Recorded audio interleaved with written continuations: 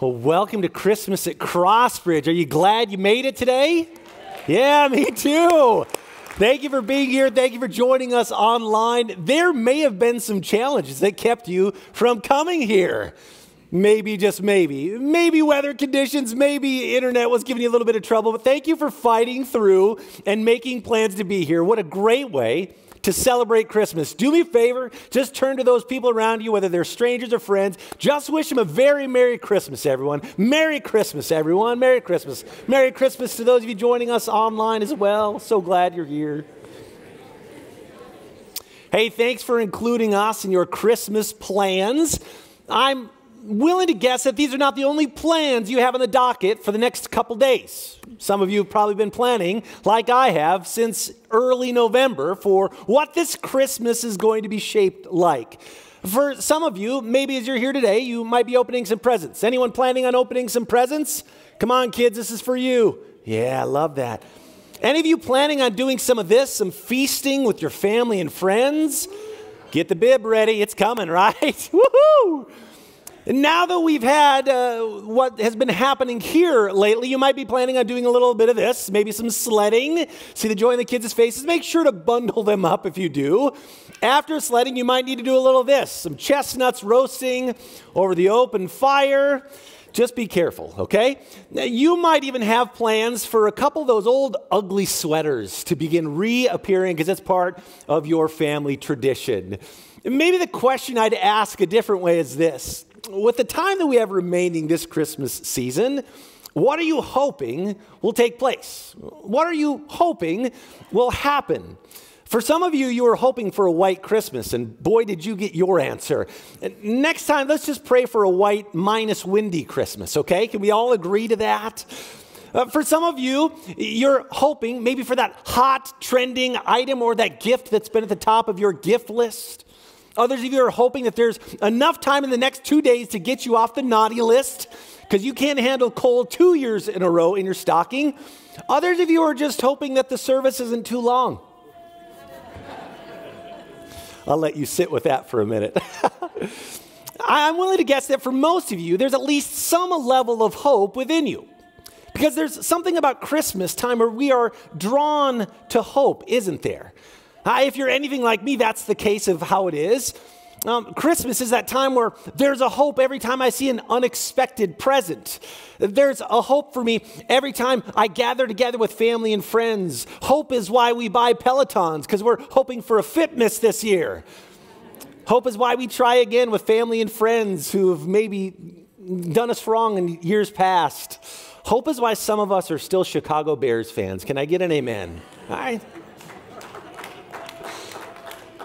That was a very light round of applause. Hope is why some of you came to church today. For many of us, when it comes to hope, hope is something we do. We hope for a gift. We hope for a white Christmas. We hope for that Norman Rockwell Christmas gathering. But in those moments, I'm here to remind you of something very important this Christmas. That the Christmas message that we see in God's letter to us tells us about, yes, there's a hope that you can do, but there's also a hope that you can have, that you can possess, that you can grab onto. And I want you to know today, no matter where you are, no matter what has happened in your life, and if you had a little bit of time, you'd tell me your story, no matter where you are, where you're from, your background, what burdens you're carrying today, that you can walk out of here today with a hope that you can cling to, a hope that you can know that you know that you know that God is with you. That's the hope that I pray you walk out of here with today, that today you will have a greater hope for your marriage, have a greater hope for your family, have a greater hope for your future. How is it possible to have this hope, to possess this kind of hope? It's possible because of Christmas. It's possible because of the real meaning of Christmas, the original meaning of Christmas. It's possible because of Jesus. And I want to share with you that a long time ago in God's letter to us, there is this incredible invitation to know that God heard the cries of his people who are lost in darkness and sin and shame. But God said, there's a day marked on my calendar when someone will come, and his coming will change everything. And the promise that was true 2,000 years ago is still true today. And this is why you can have a HopeFULLY Christmas this year. I want to show you what that is and why that is. As we see the description of this long-awaited Savior in a part of God's message called Isaiah chapter 9. And I want to read with you maybe some words you've heard before, but I pray you hear it with a new freshness today. At our church, we think this is such a sacred and such an important message that we like to stand as we honor the reading. So would you please do me a favor and just stand with me wherever you are today as we honor the reading of God's message. Isaiah chapter 9 says this, "Nevertheless, that time of darkness and despair will not go on forever. There will be a time in the future when Galilee of the Gentiles, which lies along the road that runs between the Jordan and the sea, will be filled with glory. The people who walk in darkness will see a great light. For those who live in a land of deep darkness, a light will shine. For a child is born to us. A son is given to us, and the government will rest upon his shoulders, and he will be called Wonderful Counselor, Mighty God, Everlasting Father, Prince of Peace. His government and its peace will never end. He will rule with fairness and justice from the throne of his ancestor David for all eternity." Would you pray with me? Lord, you are present here with us right now. This is so much more than a service, something so much more than just a checklist for our Christmas activities. And so I pray that in a way that only you can, would you encounter us right where we are, and that we may know that, God, you have a message to speak to us, and that our ears will be open to hear it, that our hearts will be ready to receive it. We ask it all in your name, Jesus. Amen. You may be seated. The year was 1987. And a young 10-year-old boy named Keith Schubert had a grand hope for his Christmas. This hope centered around the wonderfully most anticipated gift of the entire year. Every kid in my school wanted it. We knew that if we would get this gift, our lives would be forever changed. Gone were the boring old days, and before us were the beautiful, new, transformed days where there's life and excitement and energy. This gift promised all sorts of new entertainment and options and life for us. What is this gift that could bring such transformation? Ladies and gentlemen, I give to you the Nintendo Entertainment System. How many of you have the Mario Brothers theme going through your mind right now? Doot, doot, doot, doot, doot. I won't make you go ahead. I begged and pleaded for this gift. I knew that if I could just get it, my entire life would be changed. So I made guarantees. I made assurances to my parents that I would be a great kid. I made promises. I crossed my heart. I hoped that I said, I will stick a needle in my eye if that's what it takes to get this gift.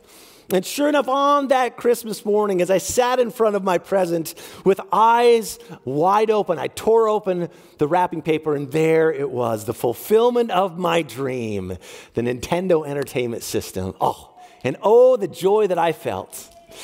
Have you ever had a moment like that in your life where your hopes were fulfilled? There's something pretty incredible about it, isn't it? It's hard to even put into words. When you hope to get the job and you do, you hope that she's the one, and she is. You hope that he's okay and going to make it through this rough health time, and he is. You hope your team wins and they pull it off in the end. There's something pretty incredible about having your hopes fulfilled. But you probably know the flip side of that scenario too, don't you? What it's like for those hopes to go unfulfilled. Maybe for you, it's hoping for that job only to be passed over, and thinking that she was the one only to be left at the altar. Hoping that he's going to be okay only to find out that he's not. Hoping that your team can pull it off, but know that they lose it right in the final moments, not again. There's something so defeating about our hopes when they go unfulfilled. Life can be pretty hard when your hopes take a hit. Maybe you've experienced that this Christmas. Maybe that's what's going on right here and right now in your life. If that's the case for you, I want to remind you of what it is that we saw in God's message to you today. That he says to us, it's actually possible for us to have a hope even when our life doesn't turn out the way we think it should. Even when those things on our wish list or our dreams and desires do not come true. And I know for many of us, if you're like me, you ask the question, how? How is that even possible? It's possible because of the message of Christmas and who it is that came not just to random people, but to me and to you to your family and mine, to your friends and mine. And this is what I want to make sure that we grasp this Christmas. And this Christmas message of hope, it actually starts right with this first word. It says, nevertheless. I don't know if you use this word very often, but I don't, but I have in the past. When I was a young father with my kids that were growing up, I'd use this word occasionally. And it usually happened in scenarios like this. I know you don't want to eat your vegetables, nevertheless, you're going to. Or I know you don't want to go to bed, nevertheless, it's happening. Nevertheless is a kind of an interesting word. It admits and accepts reality while at the same time signals that a change is coming. In other words, it says, yes, they're the way things are right now. We admit that and we accept that, but we also realize that's not the way things are going to be. That a change is on its way. And I want to make sure that you hear this.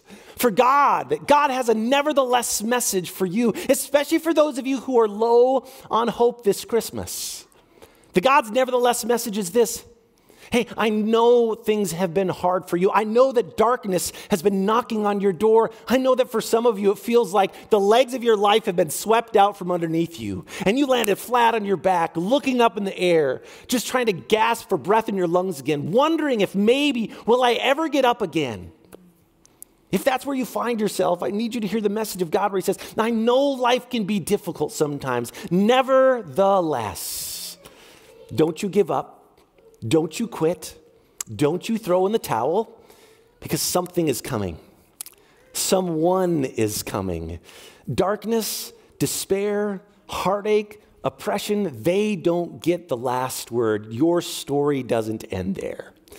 And then God gives us incredible promise, and I pray that you hear it, and you hear it with a new freshness today. He says this, nevertheless, and look what he says next. That time of darkness and despair, it will not go on forever. I love this. This is God's way of saying, hey, even when things seem their darkest, I want to let you know that there is a day coming. There's a day marked on your calendar, on my calendar, where everything's going to change.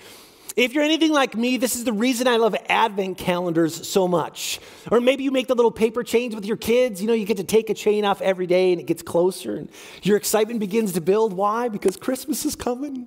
And I'm not just excited about the presents. I'm excited about all of what it means. And each day it gets closer and each day it gets closer and each day it gets closer until finally that day arrives. The day of celebration. And in much the same way, God looks to us and he says, I know things have been hard. I know things have been challenging, and they can be in life sometimes, but don't you give up, because the long-awaited day is almost here. When I was getting ready for this message, I feel like God laid it on my heart to make sure that some people here and some people watching us online, the entire reason you're here is to hear this message. You need to hear this message that that time of darkness and despair, it won't go on forever. I know sometimes it feels like it, and you'd sit here and look back at me, Keith, you don't know my family. My family's always been this way. They're always going to be this way. You don't know my neighbors. You don't know what it's like in my workplace. It's always going to be that. I know there's that part of us that tends to argue back, but my friends, there's a God who at Christmas time reminds us that he always keeps his promises, and that darkness, despair, and hopelessness do not get the last word. This time of darkness and despair will not go on forever. Why? Because of this. A child is born to us. A son is given to us. Cool, Keith.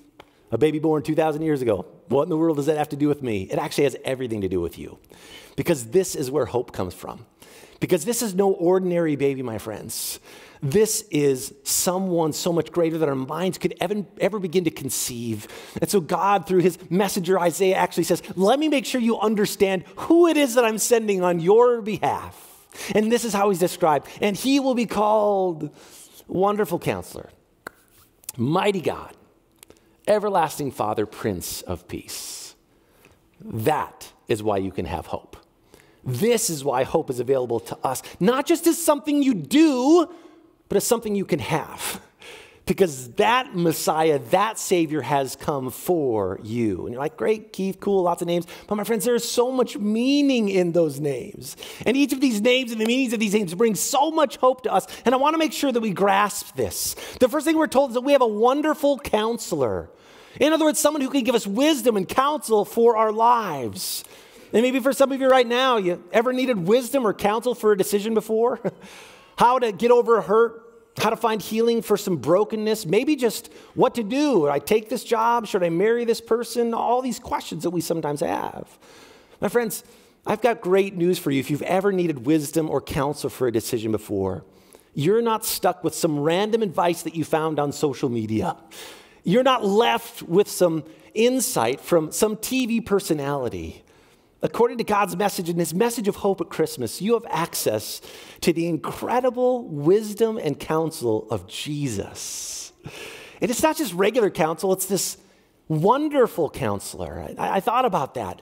This wonderful counselor. For me, I use the word wonderfully a little different than the passage does. I use it like this, the service at this restaurant was wonderful, or your children behaved wonderfully. And sometimes we think about it like this, but my friends, when it talks about Jesus as a wonderful counselor, it's not meaning it like that.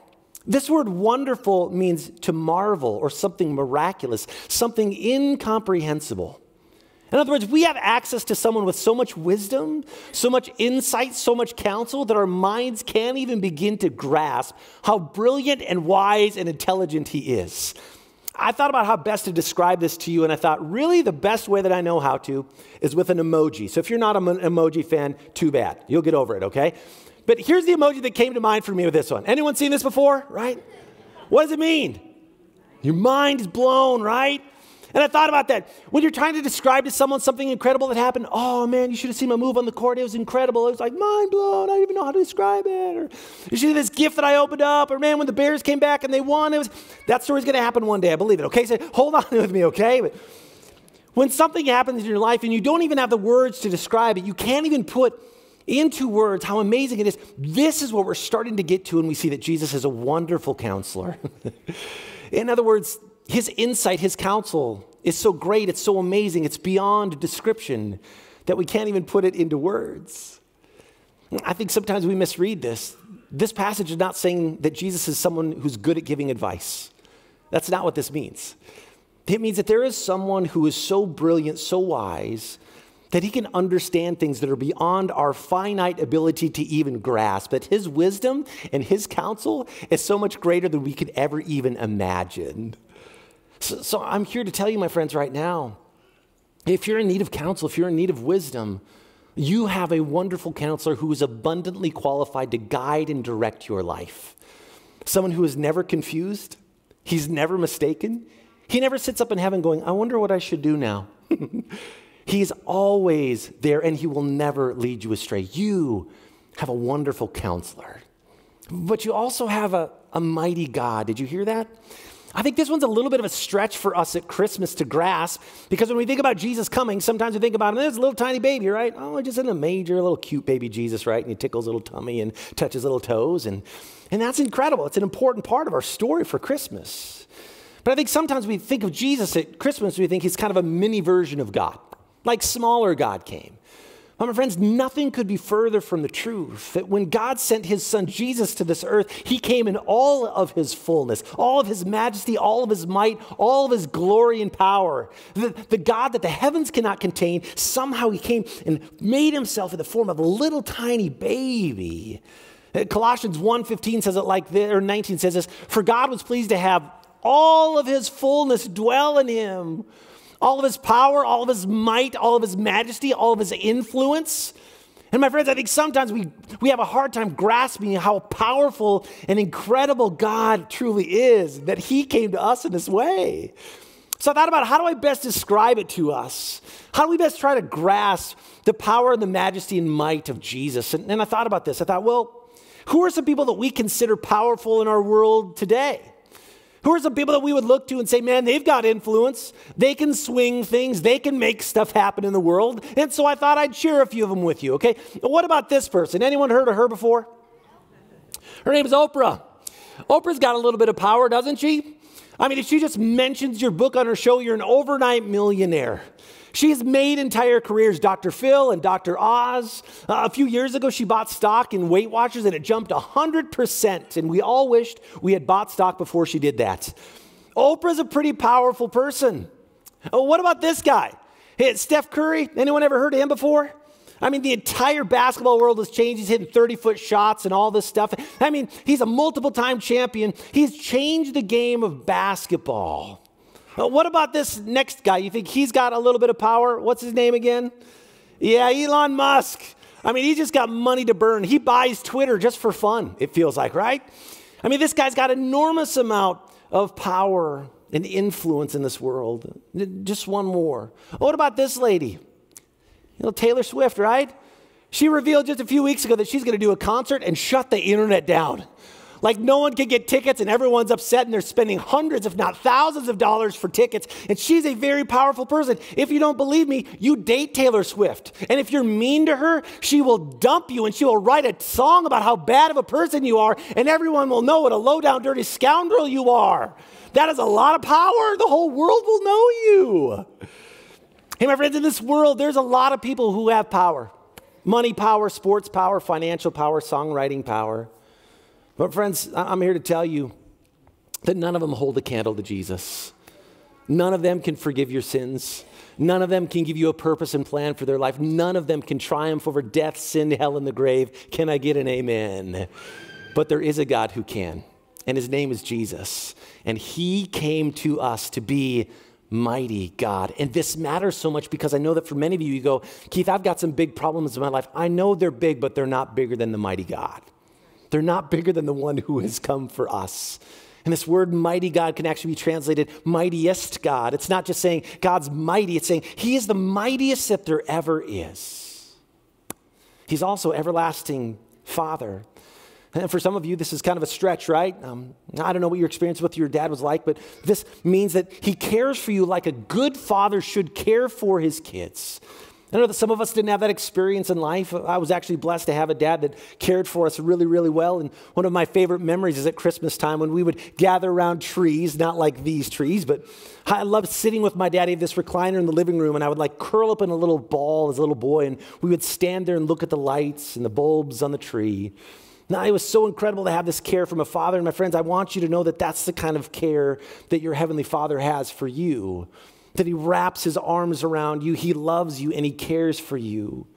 And he's not just a father, he's an everlasting Father. And this speaks to the duration of his care for you. There will never be a time or a moment where he stops loving you, where he doesn't do for you, where he doesn't care for you, where he doesn't provide for you. He's a Father whose love for you is everlasting. But he's also a Prince of Peace.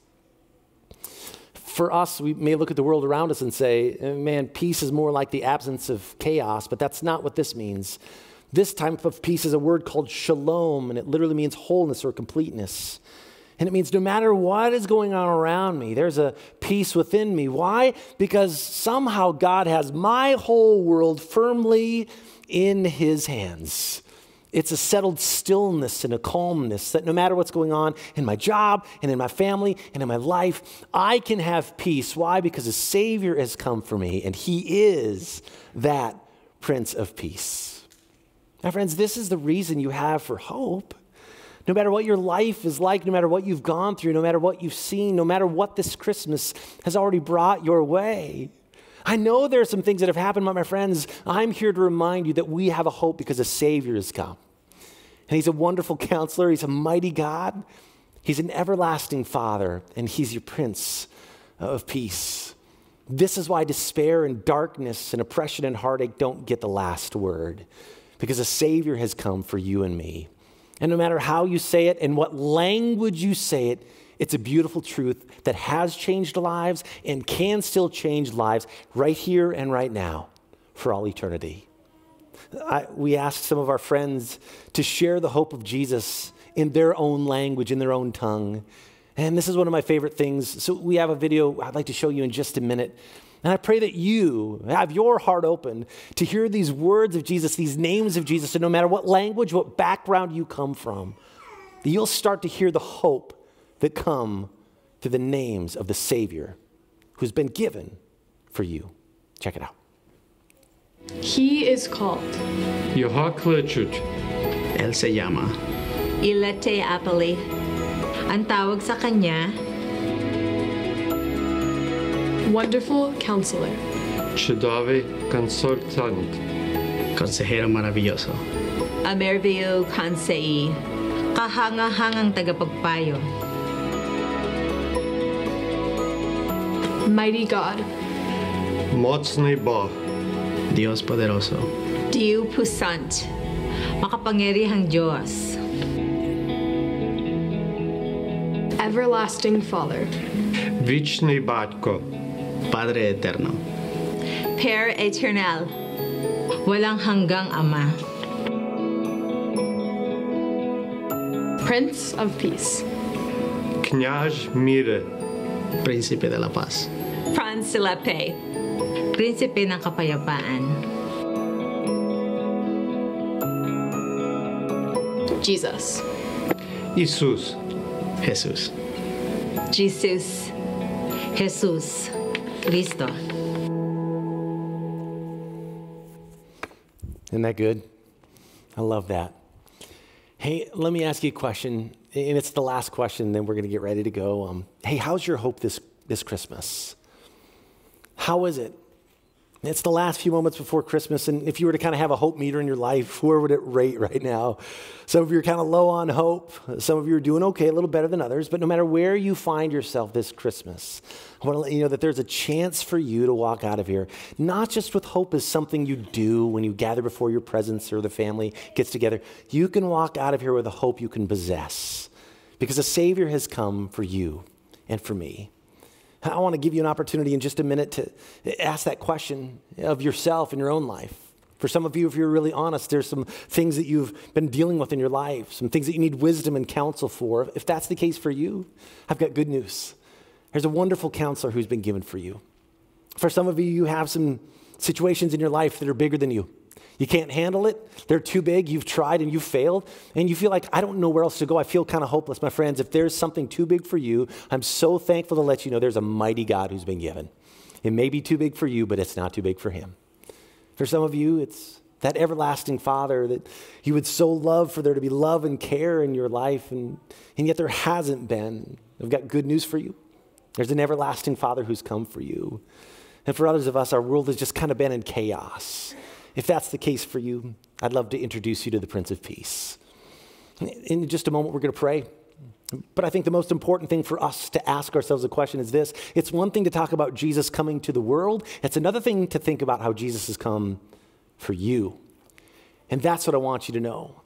That if you're here today and you're struggling with hope, my prayer for you is that you will make that decision, not just to know Jesus as a Savior of the world, but to know Jesus as my Savior.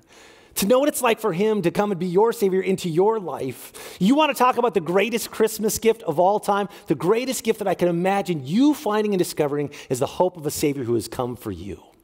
So in just a few moments, we're going to give you that opportunity. If you've never made that commitment, or maybe you've wandered away in this Christmas, you know that you need to return to hope. You need to return to Jesus. We want to give you a chance to do just that. But for others of us, there's just a moment in time where you need to reach out and sing praises because he has been your Savior and he has been so good to you. We're going to do that in just a few minutes as well. Hey, I want to invite you to do something. When you came in today, there was a card on your seat. I want to invite you to just to grab that for a moment, if you'd be so kind. Online, we've got some digital options for you as well, if you look at the description in the video. But here's what I just want to invite you to do. For some of you, this is that moment, this is that time for you to make that decision to come back to hope, to come back to Jesus and to experience the life, the hope, the Savior that has come for you. And in just a few minutes, we're going to bow our heads and we're going to close our eyes and we're going to pray. And I'm going to invite you to make that decision if you've never made it before or if you need to recommit your life to Jesus Christ. But tonight's decision night, this is that opportunity for Christmas to be a Christmas unlike any other, a Christmas for you to be filled with hope. So would you do me a favor today? Would you just bow your heads with me at this very moment and at this very time? Hey, if you're here in this place, and when we were talking, you knew that there was something that felt like it was coming right to your heart, and that there's a moment in this time and right here and right now, you're hearing the voice of Jesus speak to you, and you want to make that commitment to Christ. I want to invite you to do that in just a minute. And on the count of 3, with no one looking around, I'm just going to invite you to raise your hand if that's the decision and the commitment that you want to make.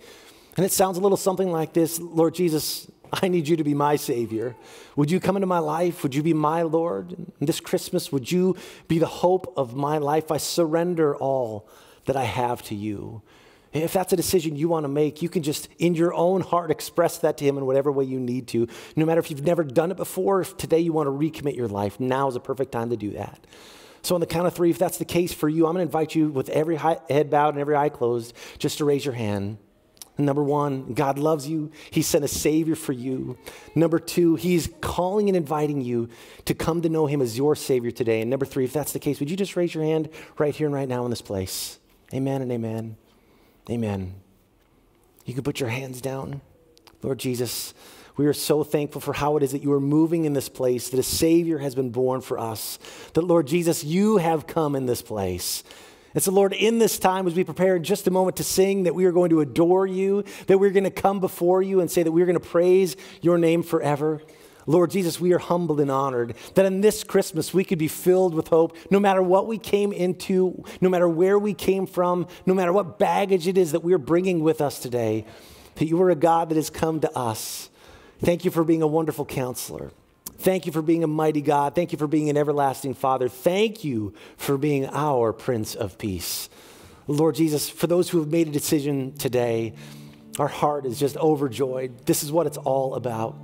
So Lord Jesus, for those who are still thinking and considering it, and this Christmas, in the moments that remain, would you make your presence even more aware to them so that we can know the hope that you bring this Christmas? Lord Jesus, we believe you for it all, and we ask it in your name. Amen and amen.